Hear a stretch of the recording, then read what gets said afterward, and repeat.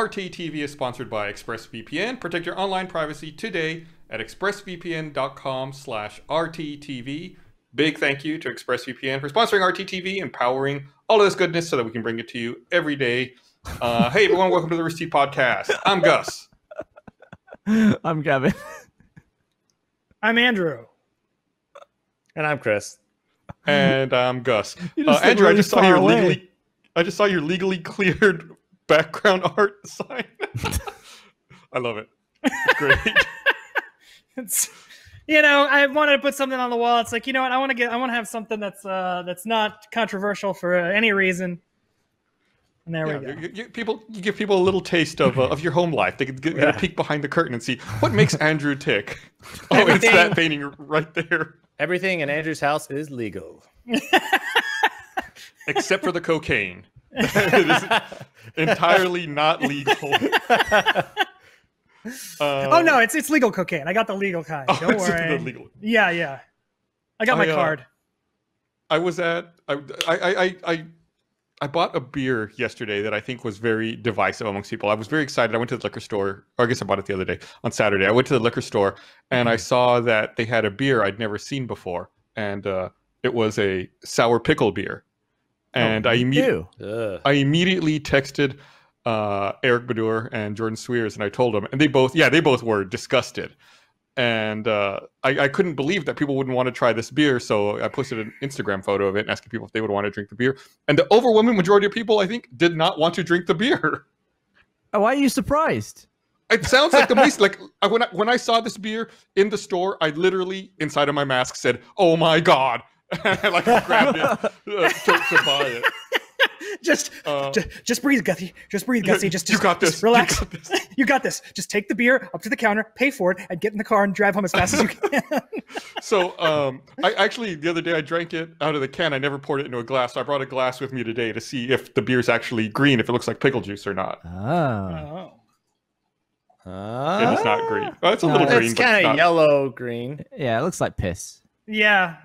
But it doesn't sound good when you put it that way. Yeah. It's delicious. If you like pickle juice, it tastes just like pickle juice. Not a sponsor. But I wouldn't buy it.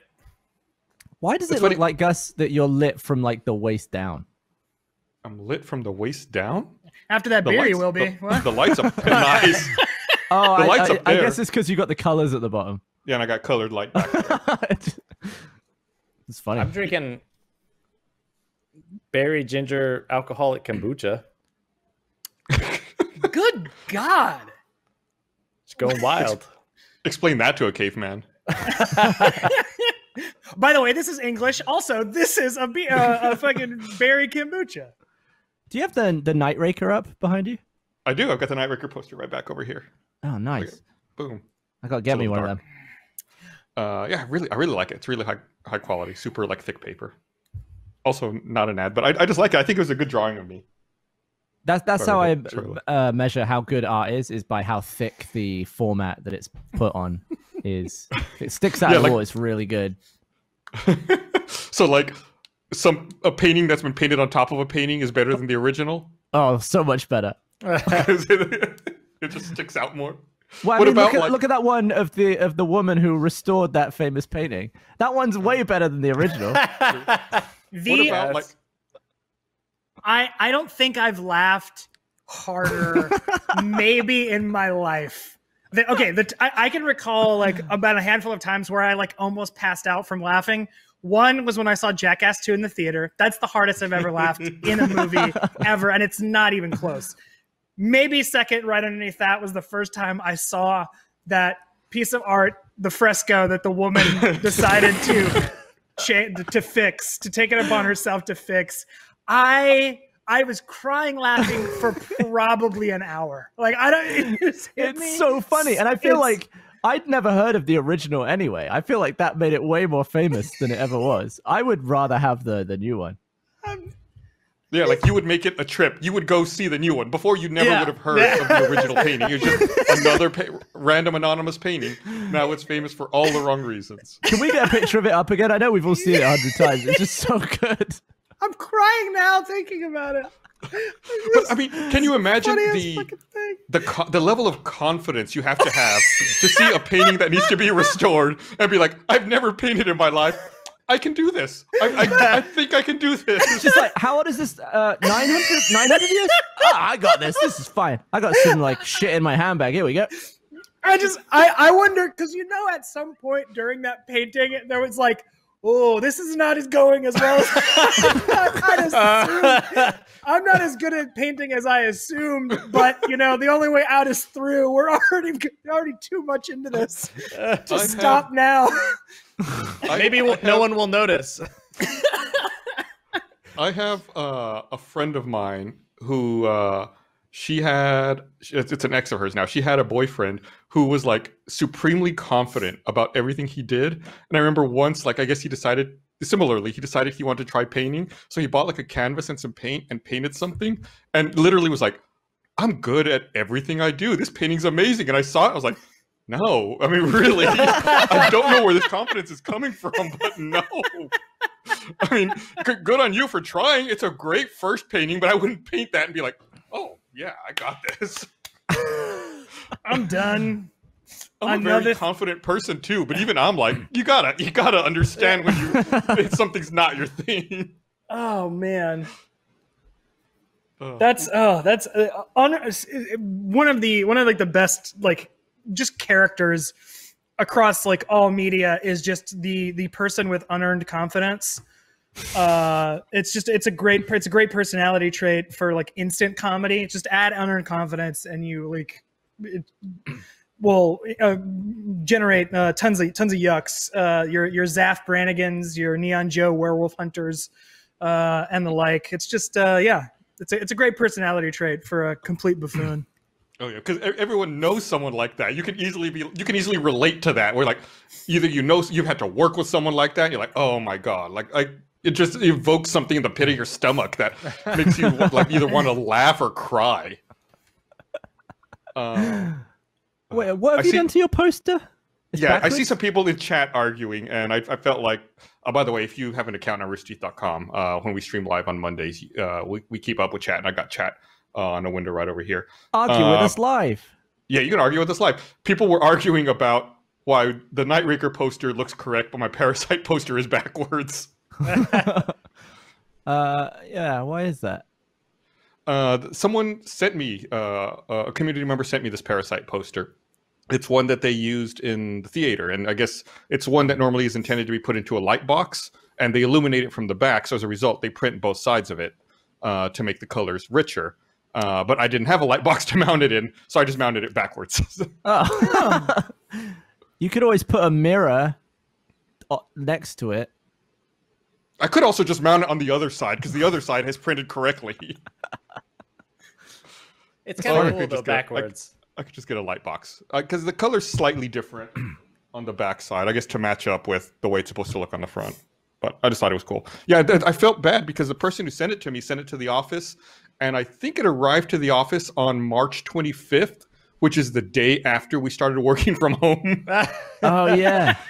So it sat in the office for months before finally I got cleared to be able to go in and pick up my mail. And I picked it up a couple of weeks ago, and I've just been waiting to mount it. We should have sold a poster of you in Bloodfest in the car, like just a screenshot from that. Yeah, I would have that up. Or like a director's cut of the movie poster, and I'm in the poster as well.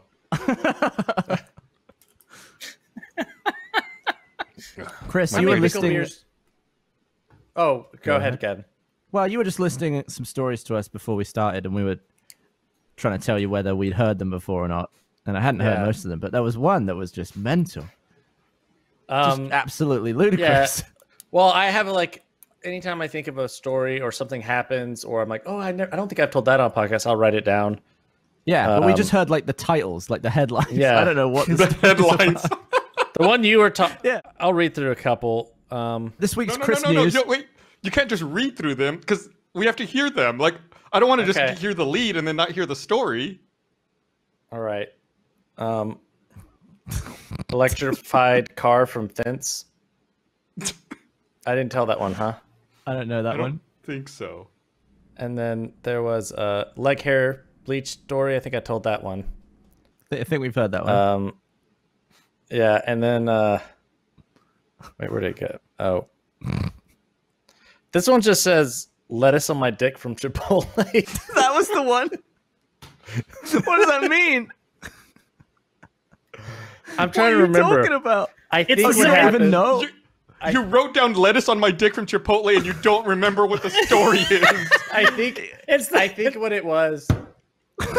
I think what happened was I was going to the bathroom. I peed, and then when I was like finished peeing, I looked on my dick, and I saw this weird green growth, and I freaked out. Like, what is that? And I started like, you just see something weird and green like on your penis that looks like it's like rotted off, and I was freaking out. And then I realized I was at Chipotle and had the lettuce on my hand had gotten on my dick when I was peeing, and then it got stuck to my dick, and it was just lettuce. So I think that's that story. You know that universal experience of looking down and seeing something green on your dick, that thing that we all have come to know. It's so much so that it's kind of passé at this moment. We don't freak out because it happens so often. But it's like you couldn't skin. remember it. You were like, oh, this could be one of three things. I'm not quite sure. Well, there was So another. it was like flowing from your shaft skin, so it looked like an It looked extension. like skin. It looked like skin, like like a green growth or something. It's lettuce. And then, I mean, and also I wasn't sure if it was. I told the story about the time I thought I had an STD. I think I told that one, right? Oh, I don't remember. I can tell it. Did you shag a burrito, Chris? I think maybe I told it on Always Open. I'll just say there was one time in college, and me and this girl had fooled around. We didn't even have sex. It was just other stuff. And a couple days later, I like some red on my penis. Like I was like, oh no, like I think I got herpes. And I was like, you know, I like messaged her, like, did you know? Like, why didn't you tell me? And I was like freaking God, you out. didn't get tested first. You just And went then- straight in with Well, the I blame. was just like, I wasn't like trying. I was just asking, like, hey, is there something, you know, like? And she was like, well, I didn't know. Blah blah blah. I was like, well, I'll go get it looked at, but I don't. I mean, from all my internet sleuthing. and then so then I go to the student clinic, and I was like, yeah, I think I got herpes. And she's like, all right, well, let me see. And I pull down my pants, and she's like, where? I'm like, you know, right there, past the lettuce. But and then she was like, oh, that's not herpes. And I was like, well, what is it? And then she's like, well, what? I don't know. Like, what have you been doing? I mean, you've been doing anything with your penis recently? I was like, man, I'm masturbated. Like, I was like, well, I masturbate. I mean, she's like, well, how often? I was like, I don't know, like 4 times a day. It's summer, you know, like It's Something summer. going on. And she's like, I think you just need to like masturbate less or use more lube or something. Like, I think you're just getting chafed. From jerking off. It's either herpes or I'm jerking it too much. This is why you need a foreskin. You're gonna go red raw without one. I'm gonna go ahead and write you a prescription for coolant. Okay. When I do fucking relax, So you just plowed yourself raw. I guess. And then that was a weird. I mean, I was glad whenever I was able to message the girl, "Hey, false alarm." But then I felt dumb being like, "My bad," like twice or 4 times, I guess, a day. But yeah. So I thought maybe it's like something on my dick. That could have been that story, but I think How old were you? How old were you at that point? I don't know, 19. That tracks. I feel like that's Four in a day. That's quite high, I would say. Yeah. Well, it's not like every day, and also, it was summer. I like you keep coming back to this. It was summer defense. And I wouldn't say like for every day. I was just like, a couple days go by, nothing going on. You said you were averaging 4 a day, so if you didn't one day, you got to 8 the next day. No, okay. Well, Yeah. I'm saying like it was probably an average between 2 and 4. Okay. I think in that particular time period, I think it had been more than normal. Did you have like a schedule or anything? Like after lunch, you would always do it? No, but I think it was definitely a morning night thing. And then, if you're just at home. Yeah, just morning, afternoon, evening, night. Yeah. After lunch. Brunch. Before nap. Yeah. In the yard, walking the dog. You know how you have a celebratory like post wank, when you're like, oh man, that was really good. I should celebrate that with another. Well, I think also a lot of times you can do. It's like when you have stuff you have to do, you're like, I can't concentrate. I should jerk off so I can focus. Right, you get that, and then you get that postcoital clarity, that like but clarity. Then you get sleepy, and then you fall asleep, and you wake up from a nap. And you're like, oh, got to get back to work. Oh, man, I just can't You also focus. could have just gone to sleep, right? Yeah, but then it's a vicious cycle because every time Yeah. And then you got to waste a bunch of time going to the doctor. Yeah. It's always weird pulling your knob out in front of a stranger at the doctor. Mm-hmm. At the doctor. I should feel like I should specify it, that it was the doctor. But it's always like I had to get my balls checked once, so I was like, no need to show the entire thing. I'll just hold up, the John Thomas, let the balls hang. And she's like, you have to let go of the entire thing because you can't see how they hang. And then it just became even worse because now I'd like built it up. So then I just let it go and it swung down. like obviously like this. I mean, but I wish... I would hope that you would have gone at least like ta-da or like sort of like some pizzazz to it. But it's always like there's always this weird modesty that you have in front of a doctor still, even though you might as well they're just treating it like flesh. Yeah. Well, also I think the overbid horn from Price is Right playing in the waiting room. You can hear it. God damn it! God. But it's also like. Some people are showers, some are growers, and so you want to put your best foot forward, even if it's a doctor, Man. No. So why? I don't know. Oh, you mean you're talking about those doctor conferences where all they do is dish about all like the size of the genitalia of all their patients? Well, they go They go to international waters where the Hippocratic Oath means nothing. They meet on fucking Richard Branson's yacht, and they all just dish. They share pictures. Have you all had your bollocks checked by a doctor or knob? Oh yeah. Asshole. Yep. My balls. I don't know about my butthole. You gotta get a colonoscopy, Chris. You gotta get that GI tract checked. Normally you don't need them until later unless they have a reason to do it. But you're at the age where you're gonna have to start getting your prostate checked within the next few years.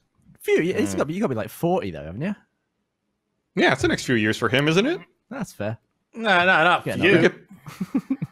My early 30s. It's gonna sneak up on you before you know it, Chris.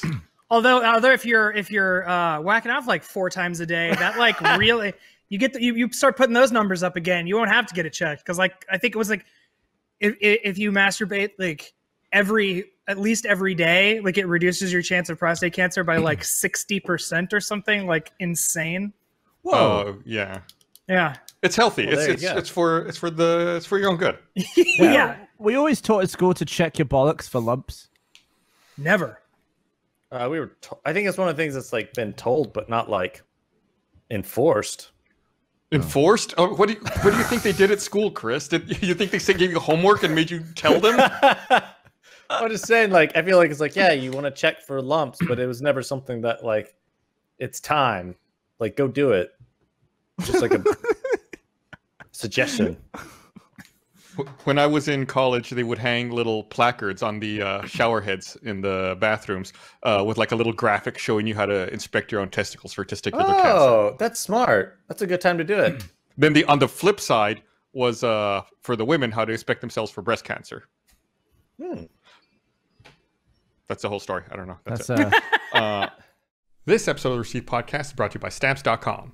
If you're looking to start your own business or online store, packaging and shipping can be a big hassle for one person to do. There's tons of boxes, packing tapes everywhere, and being a small business owner can be tough. That's why thousands have discovered the benefits of Stamps.com here in recent months. They've been able to keep their businesses running and avoid crowds at the post office, all from their own computers. With Stamps.com, you can print postage on demand, avoid going to the post office, and you'll save money with discounted rates you can't even get at the post office.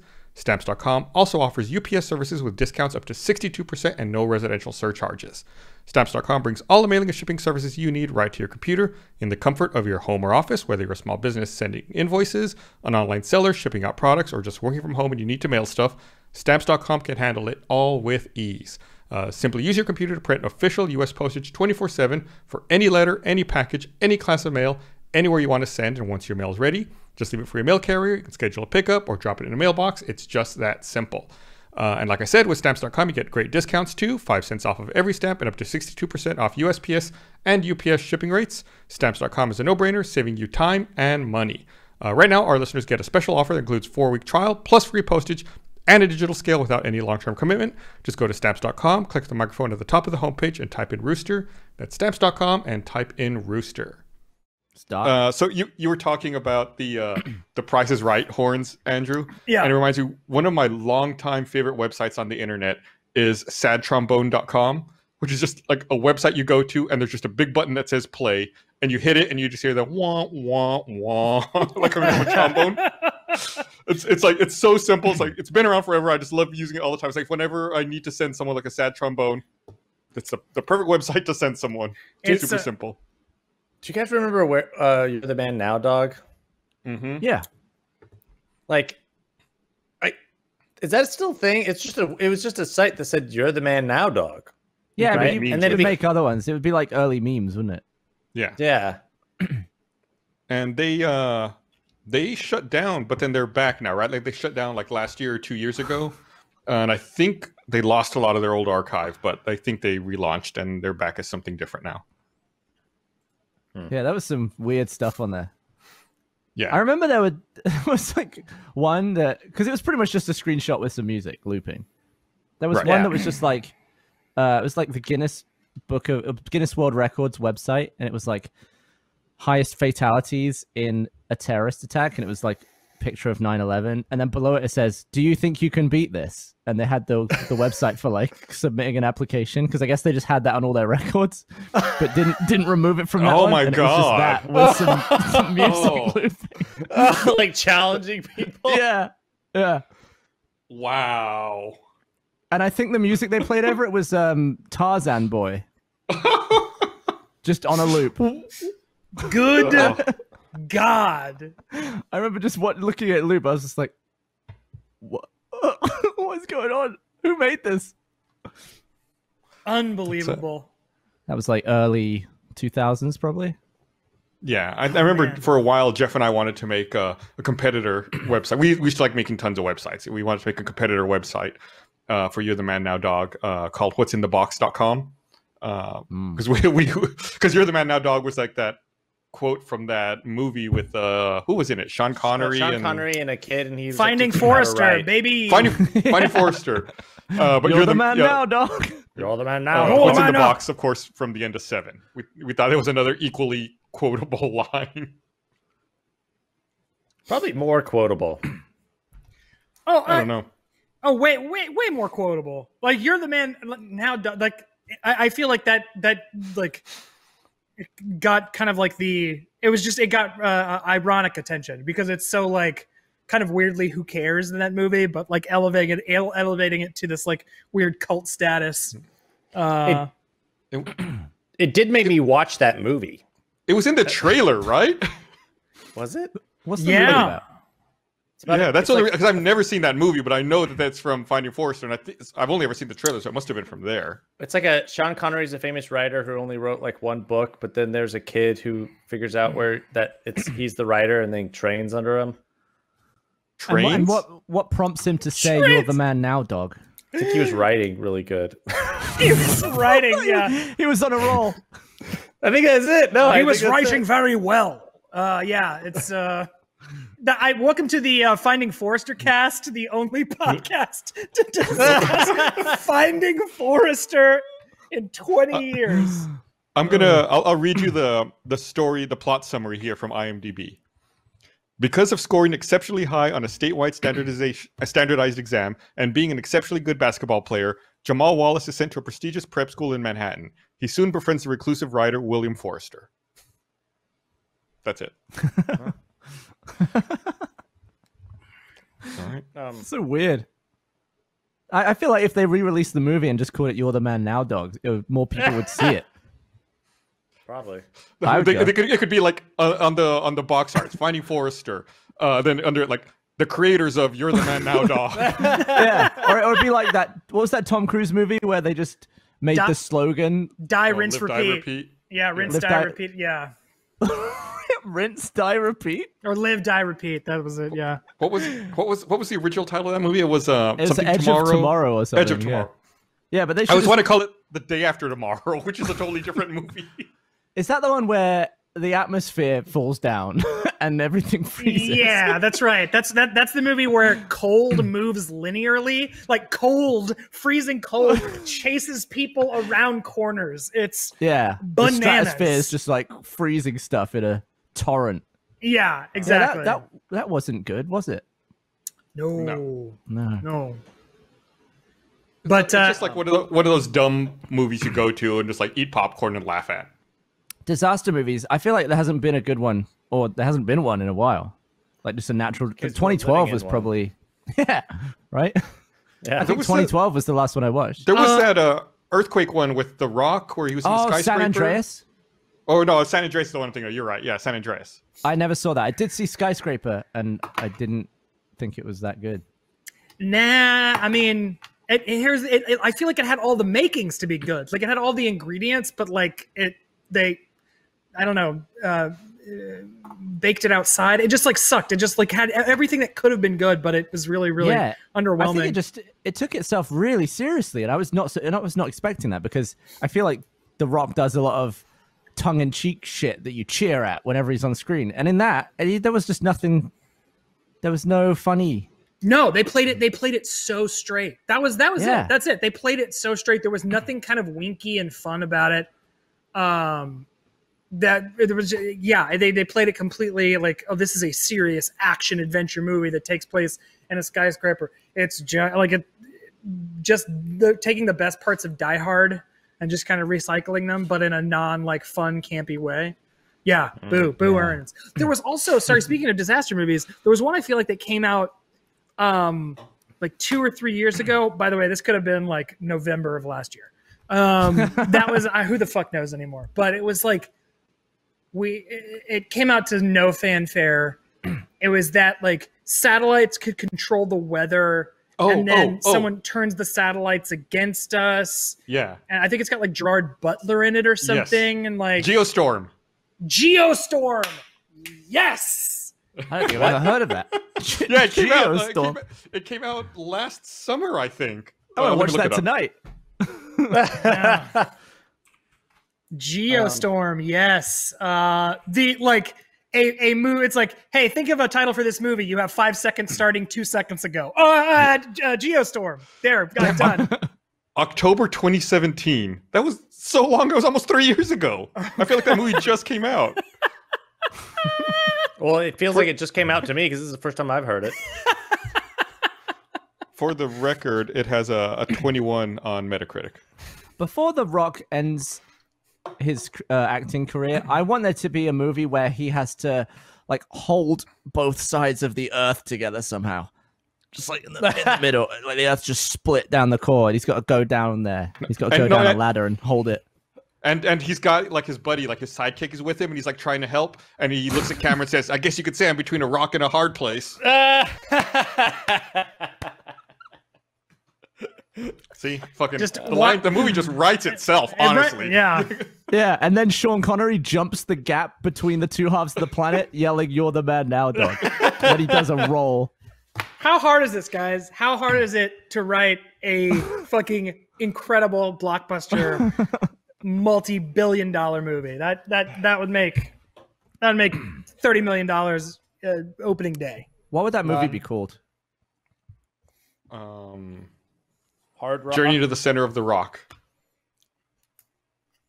Yeah, that works. No, they just call it The Rock again, completely erasing the other movie that Sean Connery was in called The Rock. Then Sean Connery gets to be in 2, The Rocks. That's right.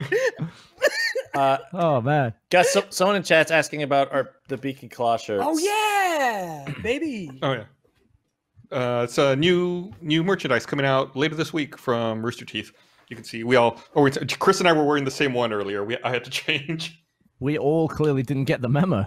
Yeah, look at merch knocked it out of the damn park with these things. This is some like awesome design stuff. I think the one Andrew's wearing is my favorite. Except I wore that one yesterday, I think, so I couldn't wear it today. Yeah. Well, this one's softer. I like because this is a hoodie type thing, but it's also it's not heavy.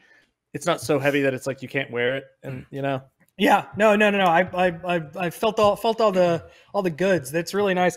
Yeah, I'm like really in love with this kind of like Southwestern like kind of like motor lodge, like mid-century motor lodge aesthetic, kind of like reminds me of like a hotel that would be in Marfa or something. I don't know. They really crushed it. I think they did a great job.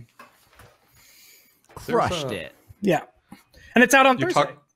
No, it comes out this Thursday. This episode of the Rooster Teeth Podcast is brought to you by Felix Gray. Constantly have my face in a screen from morning to night, and there's no cutting back. I've got my phone, TV in front of a monitor, whether working, gaming, watching TV, you name it. But with every screen comes another source that emits blue light.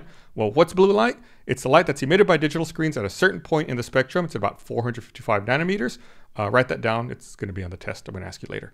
If you're like me and you endure excessive amounts of screen time from your favorite devices, you may have eye strain, headaches, or tired eyes. Blue light at night can even lower the production of melatonin, which is a hormone that regulates your sleep. And the solution to this is Felix Gray. Felix Gray blue light filtering glasses filters out 90% of blue light in most damaging range and eliminates 99% of glare through a proprietary industry-leading lens technology only available with Felix Gray. And the frames are hand-finished from durable, super lightweight Italian acetate. Ordering online is super easy. The glasses ship directly to you with a hard case and lens cloth included. You can try them for 30 days risk-free.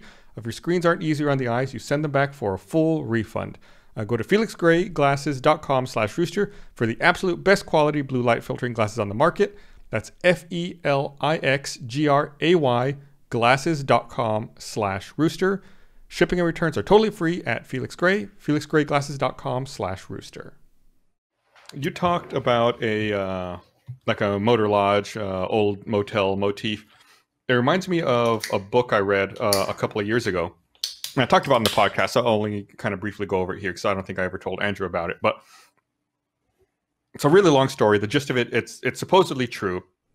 This writer, I want to say for The New Yorker, got contacted by someone who used to own a motel in Colorado. And the guy who owned the motel apparently was spying on his guests through fake vents in the ceiling for like 30 years and journaled all kinds of creepy things about people who would stay at his motel.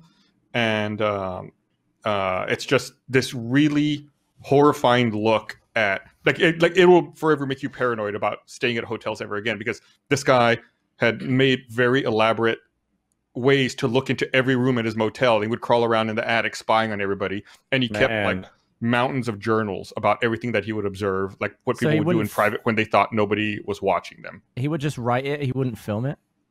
No, he would just write things down. And how did he get caught? He never got caught. He contacted this writer because he sold the motel. Like, time had moved on, and he wanted to tell his story and release his. He thought of it as what he was doing as research. He thought he had all this valuable information. He wanted the information to get out. So he contacted a writer. God, I want to say the writer was for The New Yorker.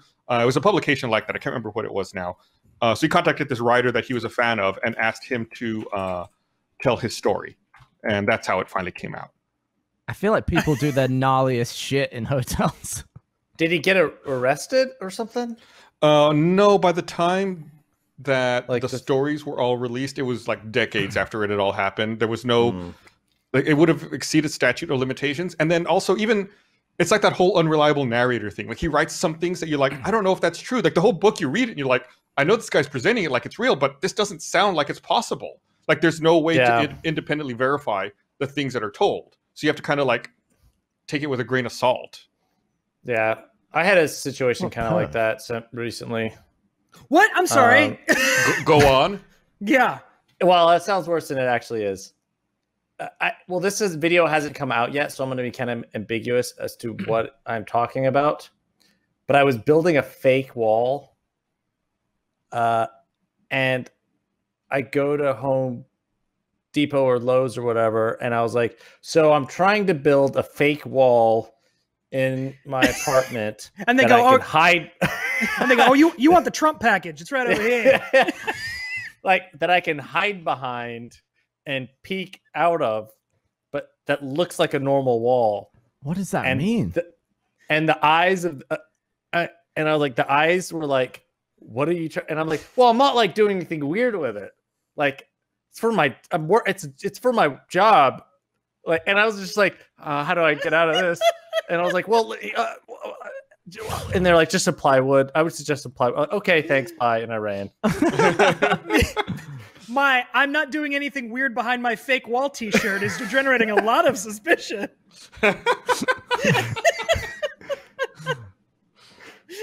But it turned out it was fine. It's not, I have it right now. It's right, well, you can't see it because it blends in. Why did I feel like if it's for a video, I should just wait for the video, right? Yeah, it'll come out, I think, this week. I think it'll come out on Friday. It's for a hard mode. Okay. Ooh. Man, but go ahead, Chris. I don't want to stop your story. Oh, no. I don't know, but I felt judged is what I was going to say. Well, I think rightfully so. That's rightfully, yeah, exactly. I think they were right to judge you in that case. Man, this morning, Chris, you post on Instagram, you posted some like behind the scenes photos for hardcore mini golf. And I don't know what was wrong with me, but I tried to leave kind of a jokey comment on your image, on your images. And I fucked up like 4 times in a row. Like I typed it, then I was like, wait, I typed it wrong. And I deleted it. And I retyped it again. And it was like, no, that's still not right. I deleted it. I did it 4 times. And after the 4th time of deleting it, I was like, I just give up. Like this comment was not meant to exist. I was going to say so because like on the first image, you can kind of see Eric Badur in the back on the right side of the image. And I was trying to write like cool photobomb by Bernie in that first image. But I just like, it wasn't even complicated. Like it was a super simple, dumb joke. And I just couldn't get it. And I just kept deleting it. And I was like, all right, fine, fuck it. I'm not, it's not worth it. As I had like a bunch of notifications and they didn't go through. I was like, oh, did you got notifications for them? So you actually made the comment and then deleted it instead of just 4 times. You must have been like, man, Gus really likes this picture, but I can't see what he said. I was so upset at myself. Because it was, like I said, it wasn't even a complicated joke. It was one sentence. I couldn't type a fucking sentence. Look, we're all falling apart, man. Just skip your phone across a lake. Just like a stone. I can imagine you just getting all frustrated. And were you in bed or something? No, I was at my table. I was eating a bowl of cereal, and I was trying to type while I was eating like a bowl of fucking Cheerios. I just couldn't type a goddamn sentence. I'm impressed you get up and eat breakfast. Yeah, why not? I'm normally not a breakfast person, but I've been trying to be a little better about it because what had started happening, especially now that we're working from home, was I was starting to eat lunch earlier and earlier every day. And I was like, I can't be eating lunch at 10 in the morning. This doesn't make it like I'm just making a sandwich for breakfast is all that's happening now. Was that just because you wanted something to do? Well, no, I was getting hungry. So I was like, well, my food's right there. I'll just make lunch. I'll make a sandwich. I was like, you can't eat a fucking sandwich at 10 a.m. So I started eating cereal just to not eat lunch. Depends so what early. It is. You could have a sausage sandwich, bit of bacon, bit of HP sauce. Well, that's what I used to break. Go and order a 6-foot breakfast party sub. Just eat chow on one of those for a while. I got influenced yesterday. I saw there's like over by the office. There's a vegan deli, and I follow them on Instagram. And they posted a photo of a breakfast sandwich that looked amazing. It looked so good that Instagram post made me go order that sandwich and pick it up and bring it home to eat it. Social media works. It absolutely worked. I was like, wow, that sandwich looks amazing. I wish I could eat that sandwich. Wait a minute, I can.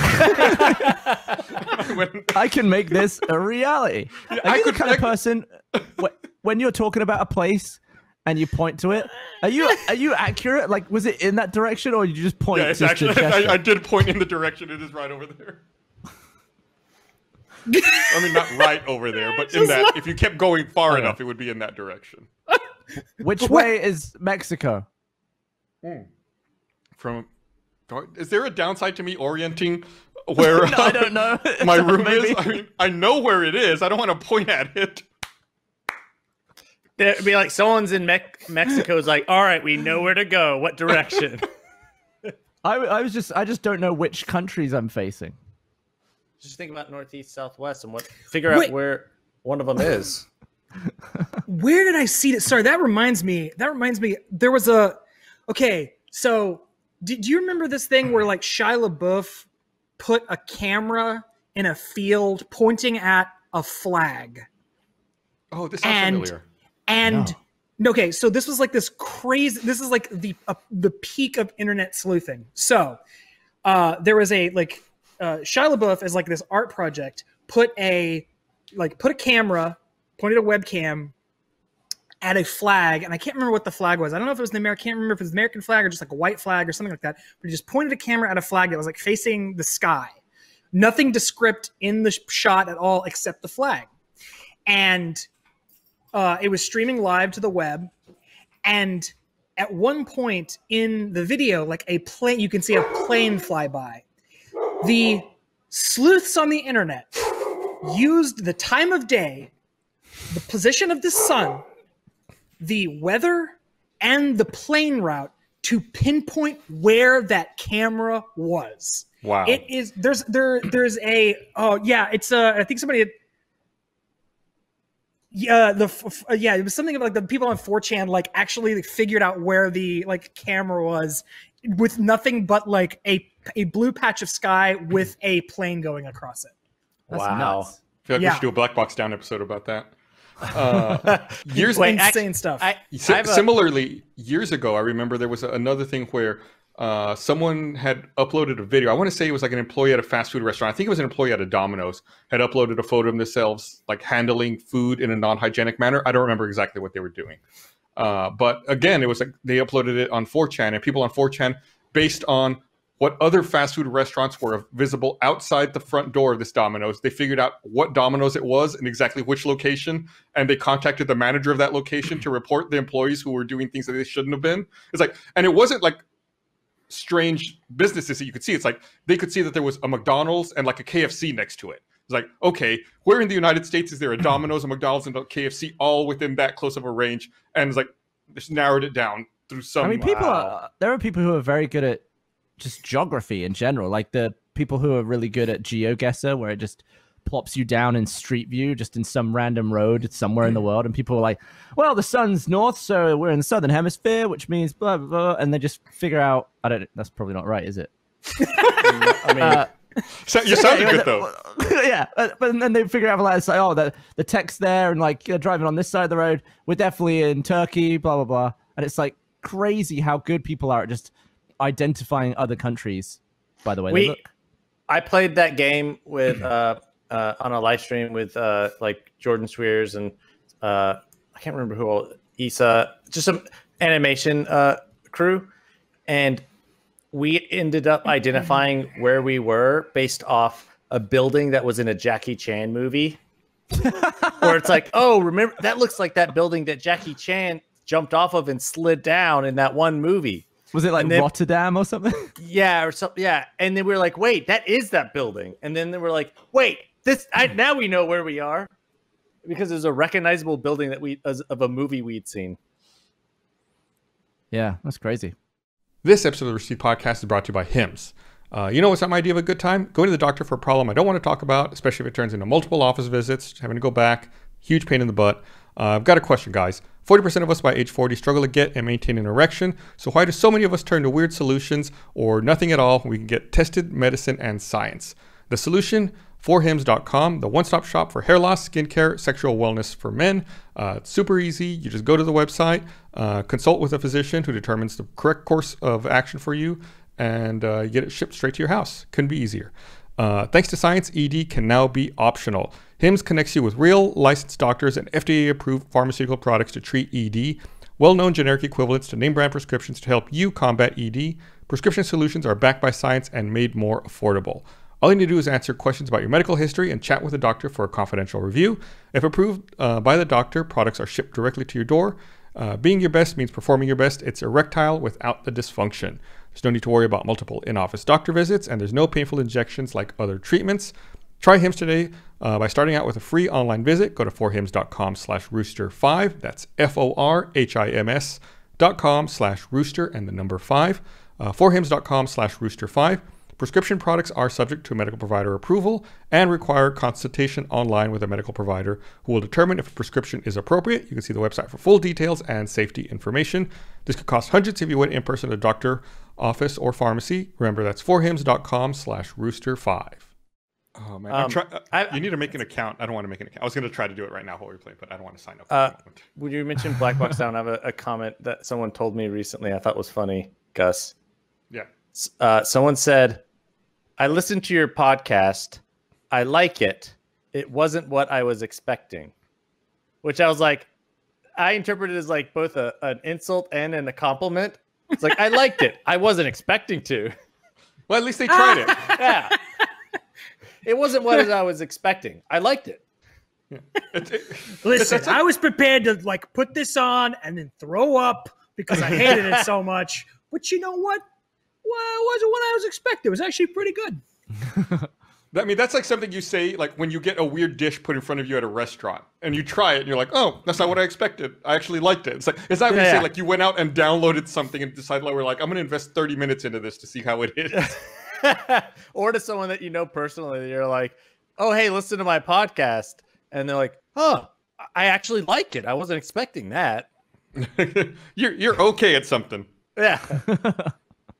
We taped 2 episodes of Black Box Down last week, which is unusual for us. Normally we tape 1 a week, but we wanted to build up a little more of a queue.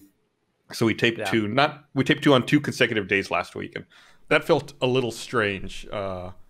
Doing 2 back-to-back. I don't know how you felt about it, Chris. It was like I felt weird having everything prepared ahead of time. Like the first one we did, I had we had finished work on the script obviously earlier, and then the second one we finished later. So it was weird to like be revisiting the older one because I felt like we should have already taped it by then. It was less weird for me because I didn't have to look at the script. I guess. Well, you did have that episode where you had like 3 different events. So did it feel more like that? No, because that was just all still in one episode. We just knocked it all out in one recording. It wasn't that recording session wasn't especially long. It was like a normal recording length. This was like we did a whole thing and then the next day we did it again. It didn't feel like there was no time to reset, set that one aside, and then like start the research on the next one. I have a question for you regarding Black Box Down. I do not know. Have you guys done an episode on, I can't remember what the name of the flight was, but there was an Errol Morris first person documentary on it.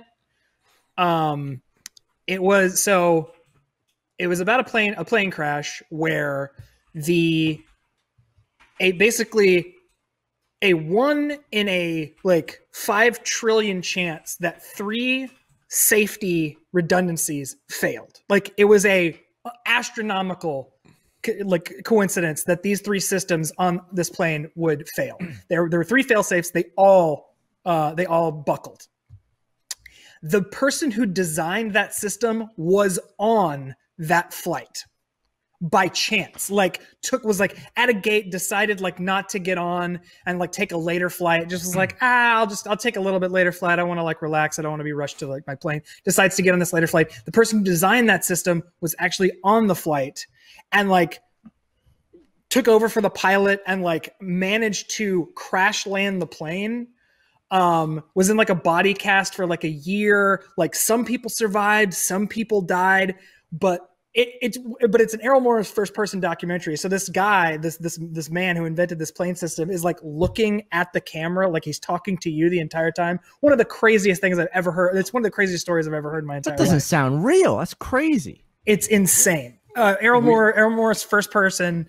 I cannot for the life of me remember what that episode is. I feel like titled. It's always weird when people get involved in their own shit by complete fluke.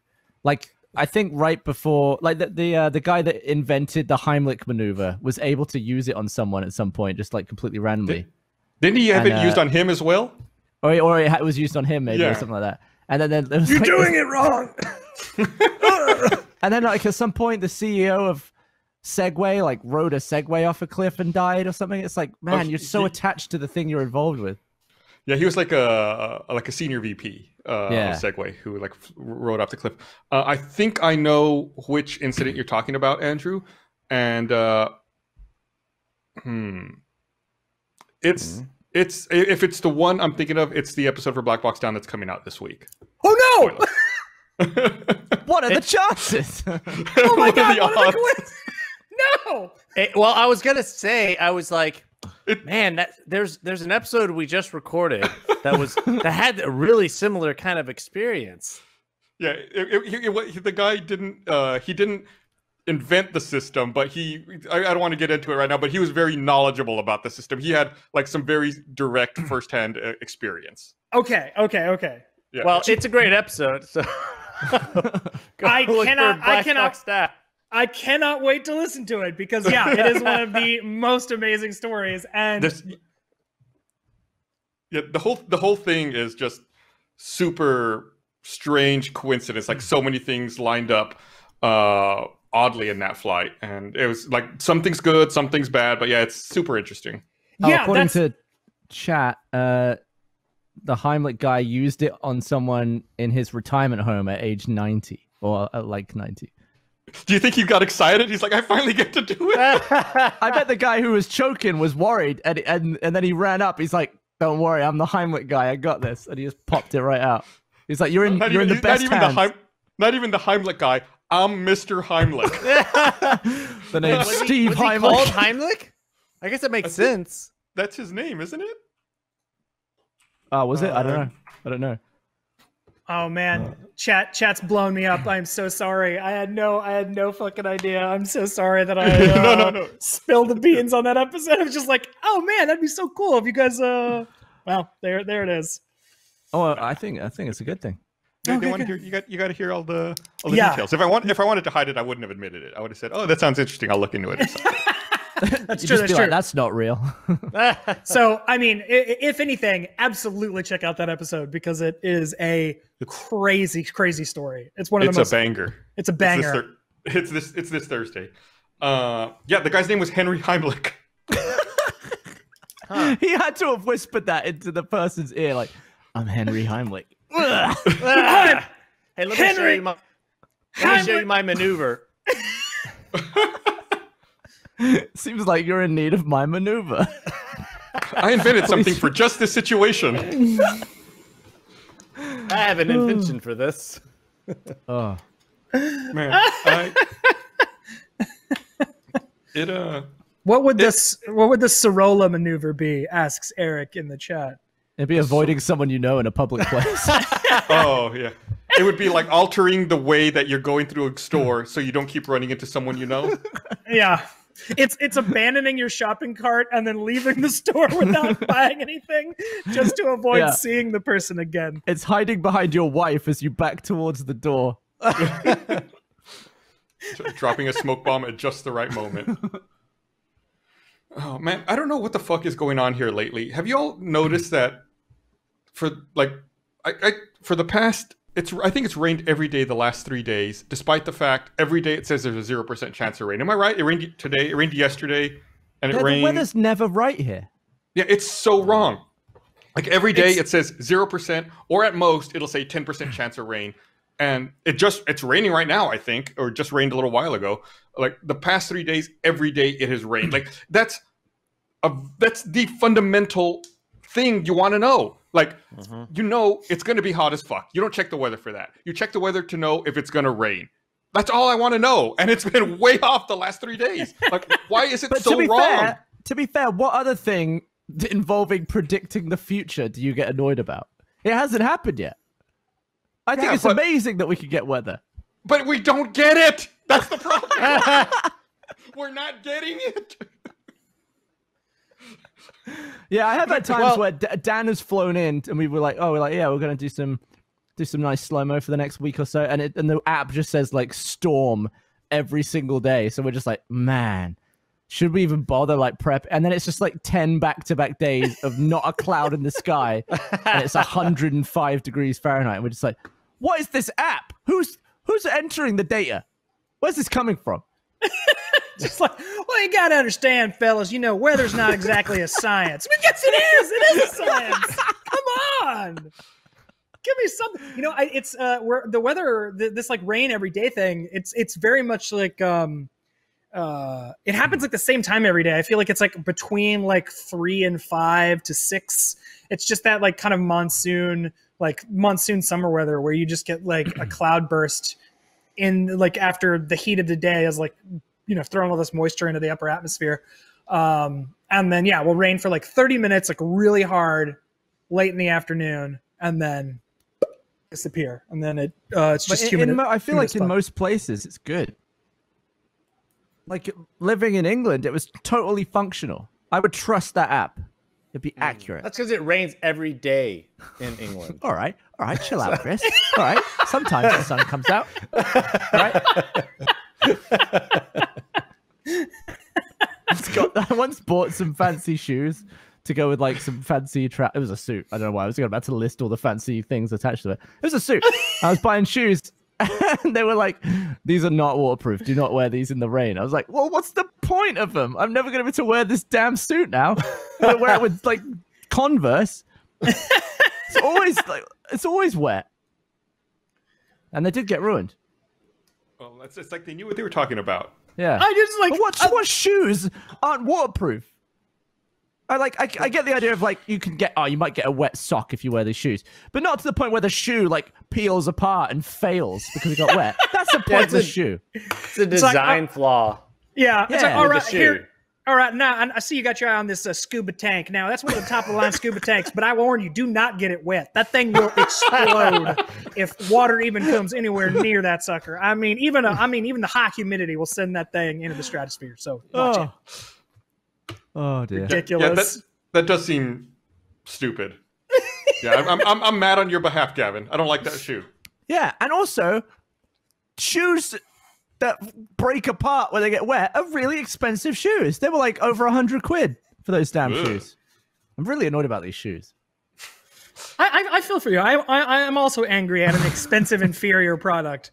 But like you do get that. Like as you approach like luxury levels of things, the functionality goes way down, and you've got to be really careful with them. And it's like who are these people spending more money on shittier stuff? I don't understand it. And I feel like that happens a lot in technology as well. Like all the fancy stuff is like, oh, you be very careful with it. Well, I think it's the status thing. It's like I can spend. It's like I have so much money, I can just spend it on this disposable shit. Because guess what? If my ruddy shoes that cost £100 fall apart, doesn't matter. Buy a new pair. I don't care. I have the money. I have 8 pair of them because every time it rains, I just toss them into the bin. I've got so much fucking money. Let me tell you something that'll infuriate you then. I remember I read this. I had to look it up. So is everyone familiar with that luxury car, the Bugattis? Yeah. Yes. Super expensive vehicle. An oil change on a Bugatti costs between $20,000 and $25,000. Do they have to... An oil change for a car costs as much as another car. Delve between the atoms of the oil tank to get to the oil? What do they need? Are they using diamond tools to get it out? What's happening? Diamond oil? It cost $20,000, but they still print it out on that dot matrix, like 70-year-old paper. Like you still get one of those old ass Jiffy Lube receipts. Yeah, it uses a dry sump oiling system with 16 different drain plugs, accessible after removing parts of the underbody. Looks like you have to remove the car's rear fender liners and rear deck. So you have to take part of the car apart in order to change the oil. Do they just not want a little plug on the bottom? No, they have 16 plugs, Gavin. Well, do they not? Well, don't you understand? 16 is better than 1. It's like those fancy bogs that people get, where it's like it like washes your asshole and stuff. But it's like a lot of them, they have like they have a powerful pump that needs to be plugged in. So if you have a power cut, you're left with like an issue where you can't flush it, and you've got to like crack open and do like a secret manual flush. It's like that's just way more effort. Like that's paying way more money than a normal bog to potentially be stuck with a turd that won't go down. I think they have like got around that problem, but with the earlier ones, it was like, yeah, your shit will just sit there until the power comes back. So I just decided to look. I was curious. Sorry, I'm stuck on how ridiculous a Bugatti is. I had to look something else up. Apparently, replacing the tires, a set of tires will cost you between $30,000 and $42,000, and the tires need to be replaced every 2,500 miles. So about every 3,000 miles, you're changing your oil and your tires. So you're spending like $50,000 to $60,000 every 3,000 miles to drive the car. So what is that per buy mile? Another luxury car for that price. Yeah, and also I guess the miles per gallon probably not great on that. The added cost of the fuel. What does it cost per mile to drive that? Let's say if it's 60, just doing these maintenance, $60,000 per 3,000 miles. I mean, that's what, $20 a mile independent of gas. I for one am pro this Bugatti and its system, because this if anything I'm pro anything that soaks at the dumbest rich people for all of their money. Like this is an absolute scam, and if any rich shithead is falling for it, they deserve to be taken coming and going. It's so expensive that if you were to give that car for free to the majority of people, I couldn't afford it. They would lose money using it. They'd have to just sell it. It would cost you more money to maintain it than you might make in a year. That's so nuts. It gets 7 miles to the gallon in the city. And in chat over here, I'm looking at chat.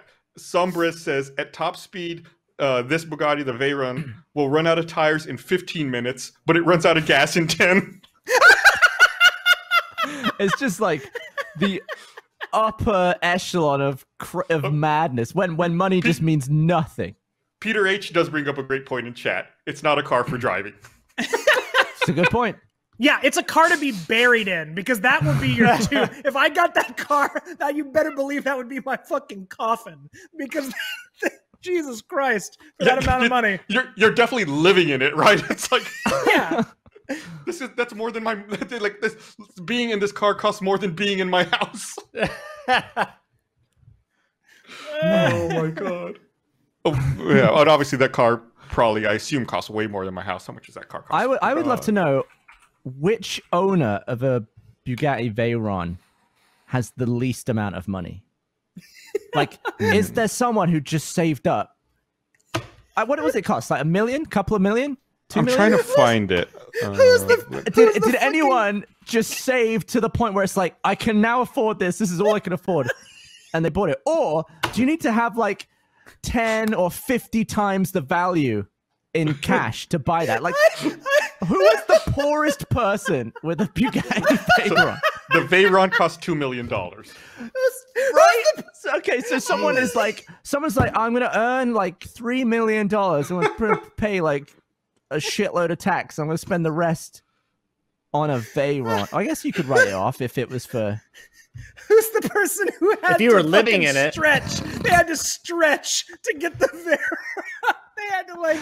Well, I would love to know. I would love to know who that is, and like, they must be a super enthusiast. Like, it makes them so happy, and they work towards it for so long. They were like, yes, but it's like, it's a money pit, man.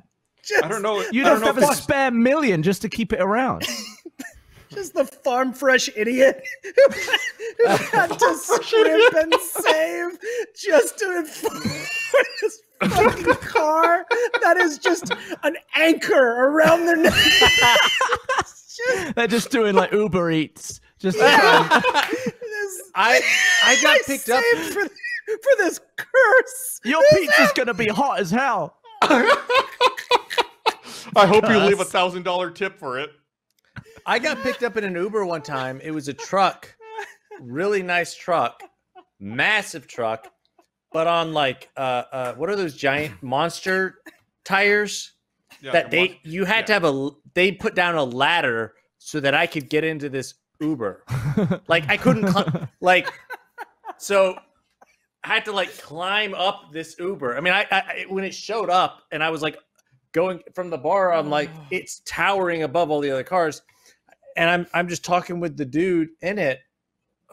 And I was like, so this is quite the truck. He's like, yeah, it's been everything I had on it. I was like, yeah. He's like, oh yeah. I mean, these tires alone, they each cost like 10 grand or something like that. Or I don't, that may not be, it's not exact, but it was like, I was like, in my head, I was like, what?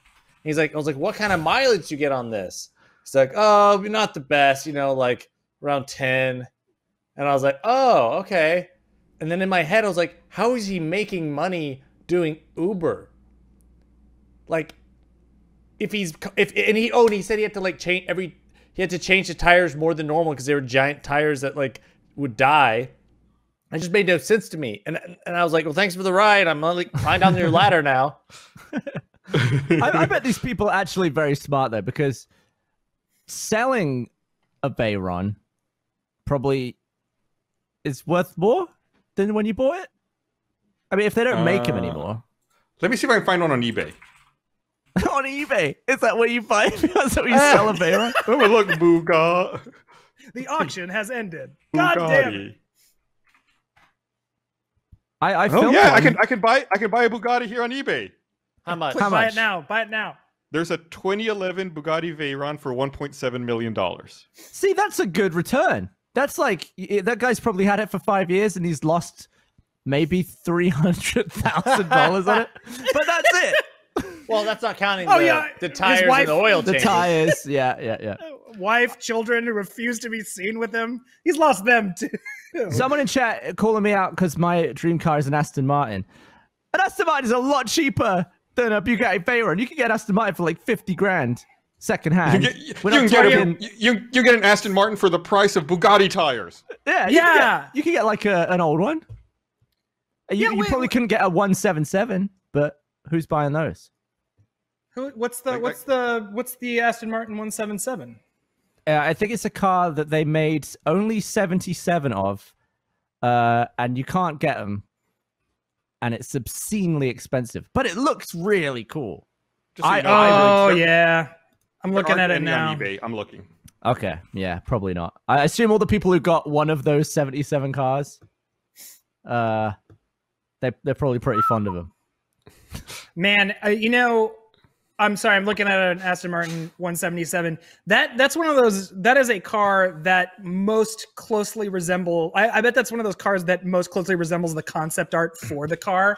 Like someone drew it and it's like, oh, by the time it makes it in production, it'll look different, of course. But no, that's like, that one went from concept art to car. Like nothing changed. They just uploaded the concept art to the printer and it just, the 3D printer printed that car. Printer. Built it, There's a 2020 Aston Martin for $200,000 in Dallas.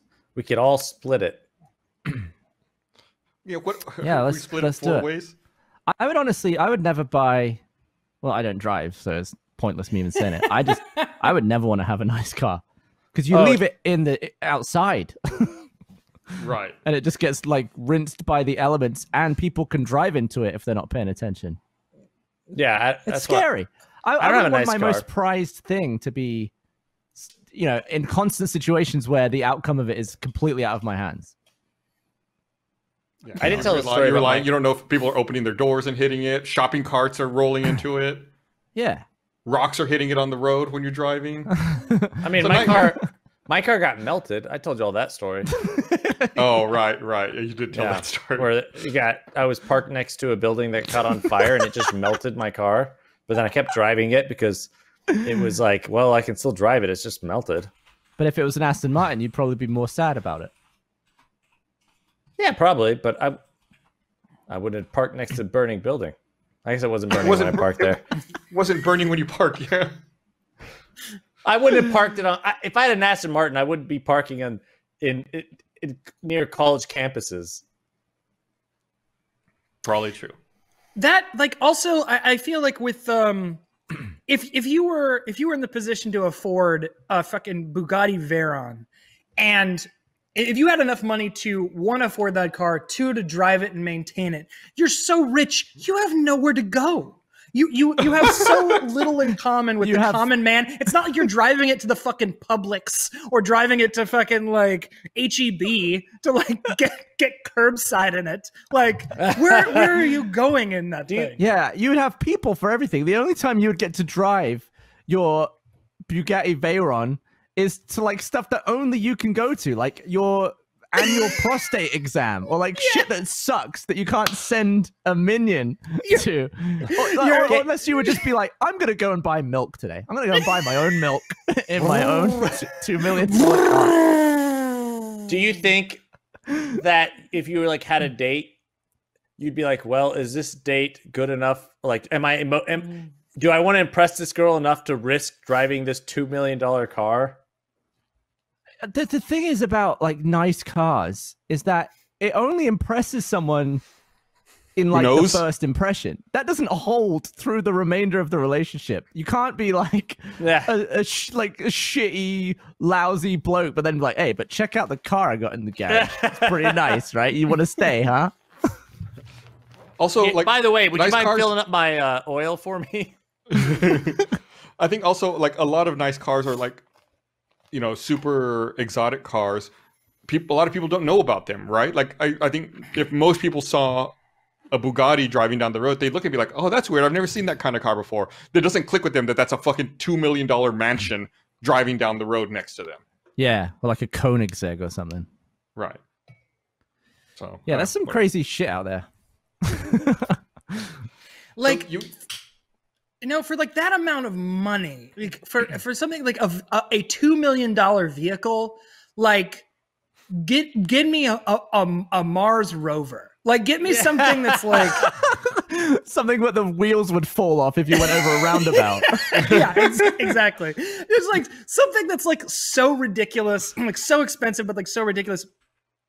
I feel like you see those like 2 million, like those Bugatti Veyrons, these incredibly like ultra fancy hypercars or whatever.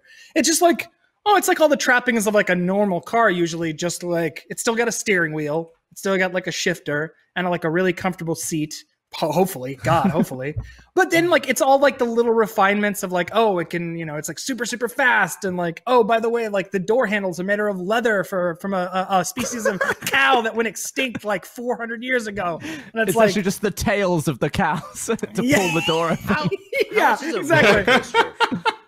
How much is a roller coaster? Yeah, could you buy a roller coaster for the price of a Bugatti? God damn it! I bet you could. How much does a roller They gotta coaster be like cost? They gotta be 8 figures.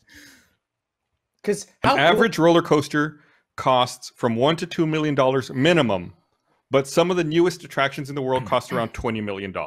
Okay, yeah. I feel like all the ones that you'd be excited about are like upwards of like 8 million. Yeah, but okay, pick the one place you go to the most. Say it's to work, not now, but like in the pre-COVID times, right?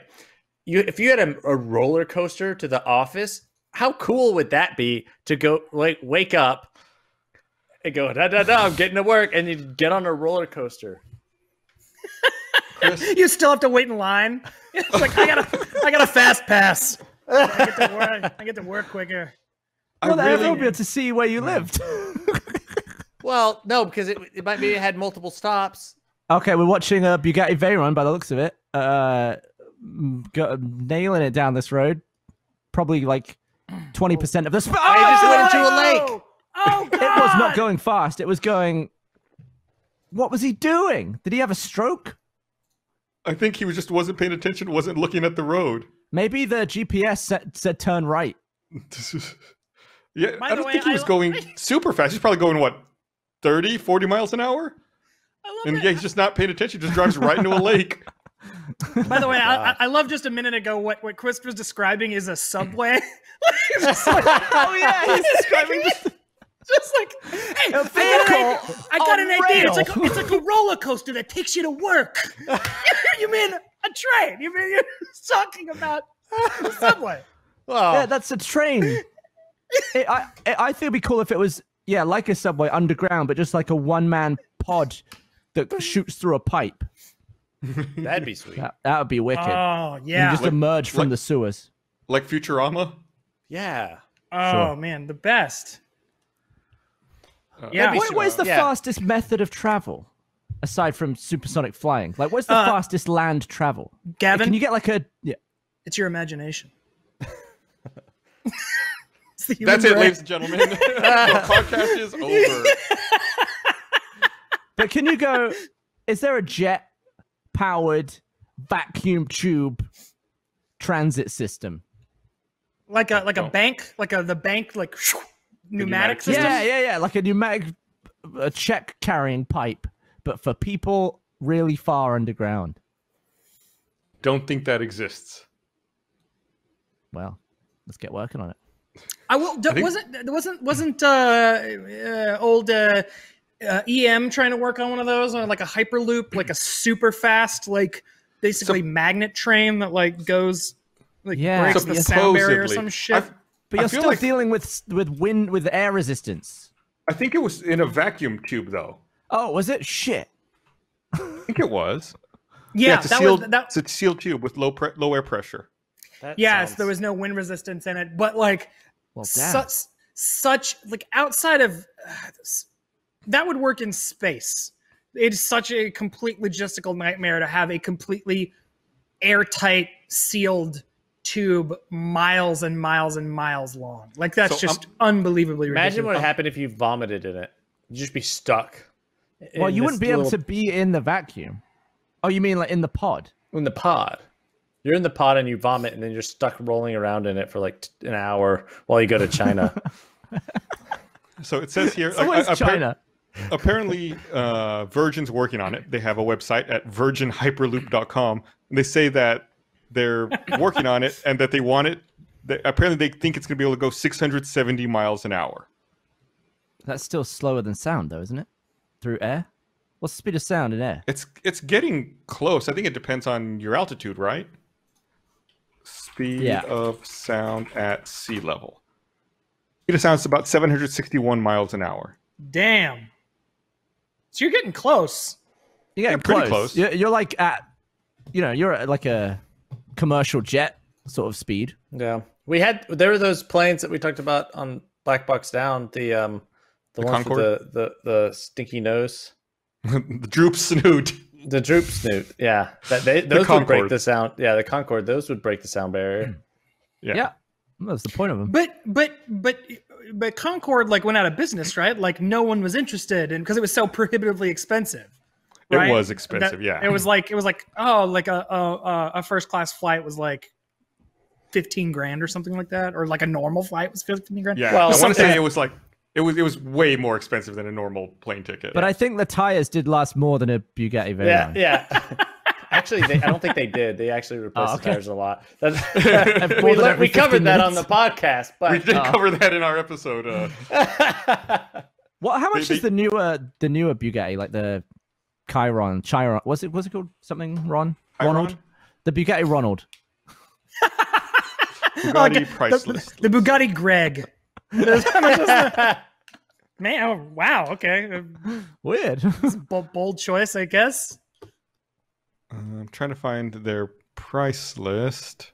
Oh, we're going to go to caranddriver.com. Hey, guys, they gave the Bugatti Chiron a 10 out of 10, just FYI. Wow, that's the best car, huh? Apparently. It's $3 million for that one. Oh. Yeah. What happens if you accidentally, you bid on a car on, eBay for $2 million or whatever, and then you don't want it? You probably go very quickly to the bid retraction form. You can do that? and be like, oops. I think you click on the button called Psych on the website, and there go. Boys will be boys. Chiron? People are trying to phonetically type it. The most expensive Bugatti is $19 million, though. Wow, what is that one? I can't pronounce that. Try. La Voiture Noire. I'll paste it into Discord. You can see. There was also that Rolls Royce that someone just commissioned Rolls Royce to make them, and they made like a custom one.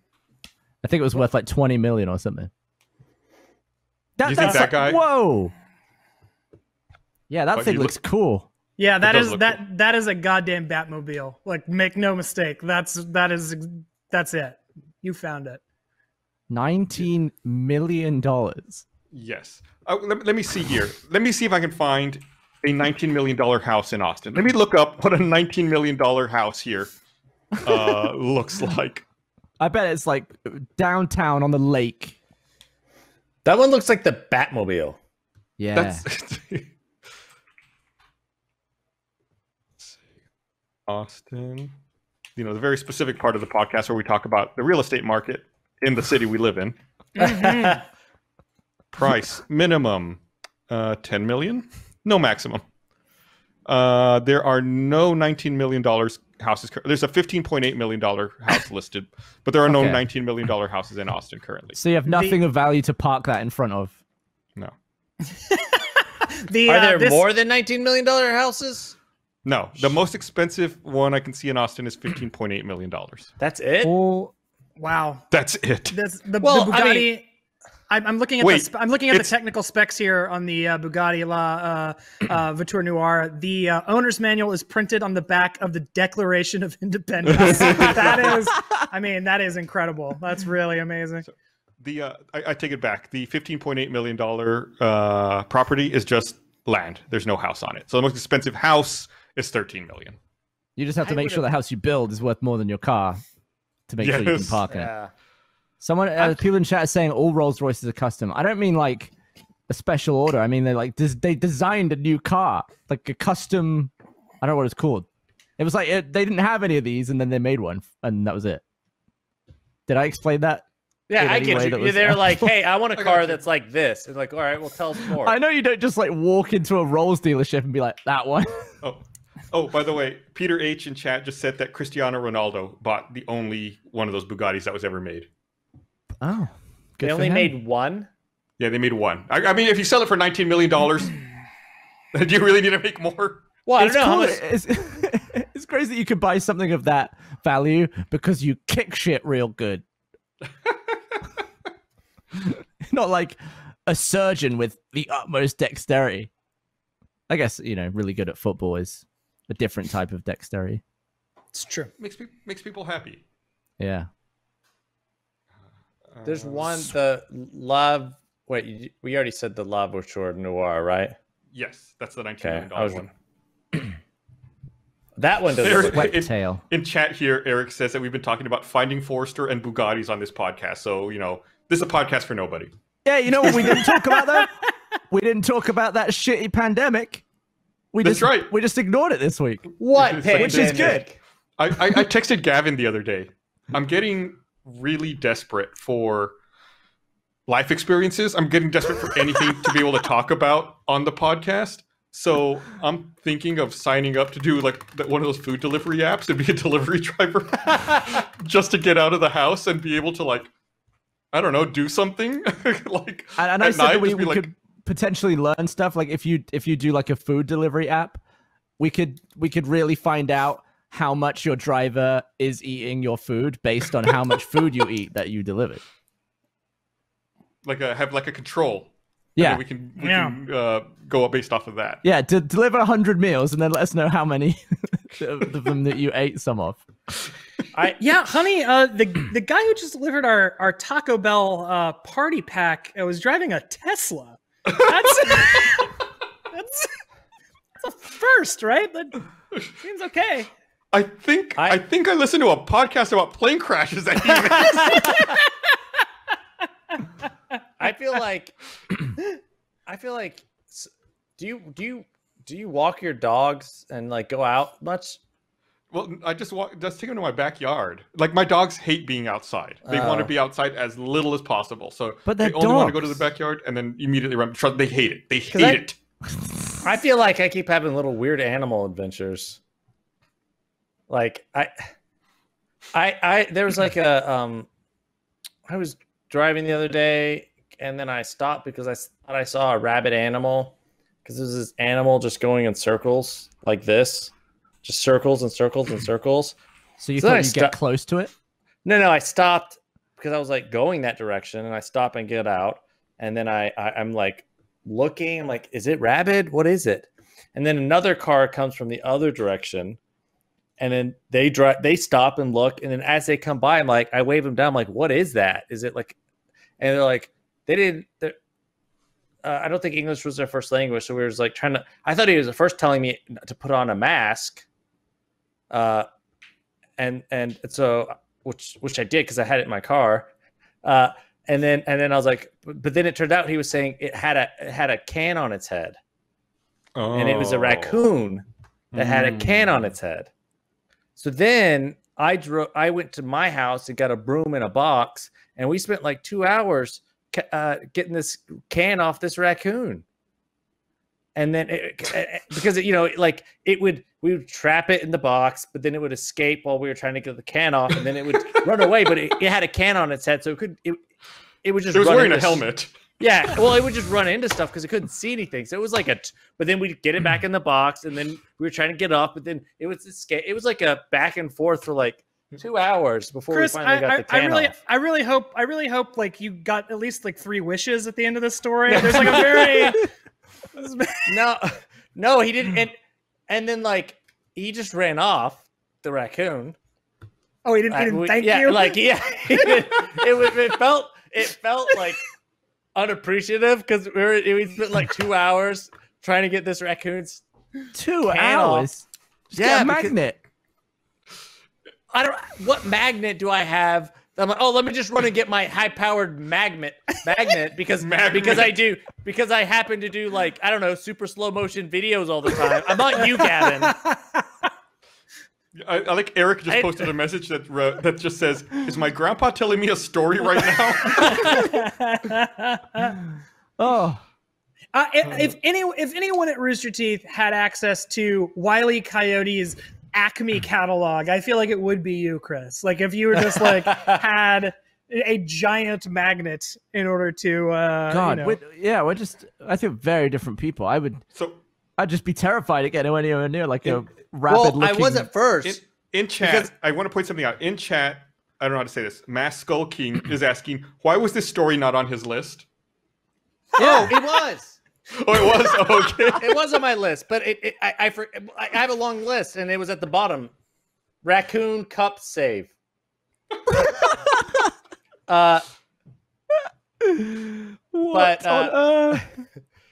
was like I also realized that I think I have a gift at saving animals with things stuck on their head, because this is not the first time that I've done that. Because I also did it to a penguin, like in 2016 when I was in Australia. It's an RT life, okay. But I pull a penguin, and I was like, this is not a coincidence. This is a habit at this point. What was on his head? It was a can of soup. Like he got hungry, went looking for some soup, got stuck, and then walked in circles. Went looking for some soup. But I was scared because I was like, it is a wild animal, so I was like trying to. You don't know. You might actually be rabid. Yeah. Well, who knows? So I was like gearing up. I was wearing gloves. I like that the intention was soup. This is a cute little dude. I felt bad for him. Both the penguin and the raccoon. Woke up in the morning, cracked its fins or its wings or whatever it has. Who's to say? Science doesn't even know. And was like, today, soup. That's what I'm getting. I don't know what soup is yet, but I'm going to find it and I'm going to eat it. All right. Well, it's about time to wrap up. We gotta get out of here so that the next program can kick off. But I do want to say thank you to everyone for watching. Thanks for taking part in chat and hearing about finding Forrester and Bugattis and Raccoon Cup saves, which might be the weirdest podcast we've had in a long time. Thanks for arguing. Thanks for arguing with us, and we'll see you guys again next time. Bye.